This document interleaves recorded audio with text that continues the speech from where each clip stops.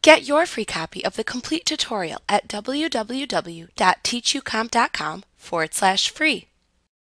The Quick Access toolbar is located above the ribbon by default. However, you can also place it below the ribbon by clicking the Customize Quick Access Toolbar button at the right end of the toolbar and then selecting the Show Below the Ribbon command. You can reset it to its default location by clicking the same Customize Quick Access Toolbar button and then choosing the Show Above the Ribbon command. By default, you have buttons for quick access to the following commands: Save, Undo, Redo or Repeat, and Touch/Mouse mode. You can easily add buttons to this toolbar for the functions you use most.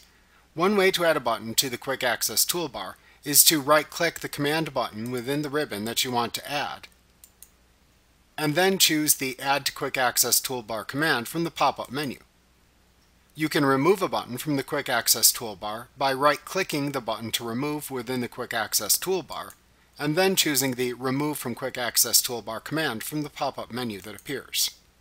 You can more thoroughly customize the Quick Access toolbar by clicking the Customize Quick Access Toolbar button and then choosing the More Commands command. This opens the Publisher Options window. At the right side of the window are two sets of command button listings. The listing in the far right panel is the set of buttons currently shown in the Quick Access toolbar. The order they appear from top to bottom is the order they will display from left to right within the Quick Access toolbar. To the left of this panel is a listing of commands that you can add to the Quick Access toolbar.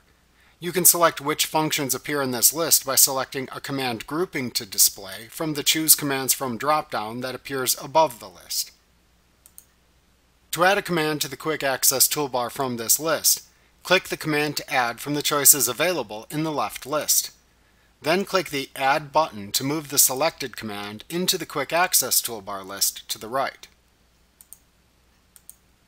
To remove a command from the Quick Access toolbar list to the right, click it to select it, and then click the Remove button to remove it from the list.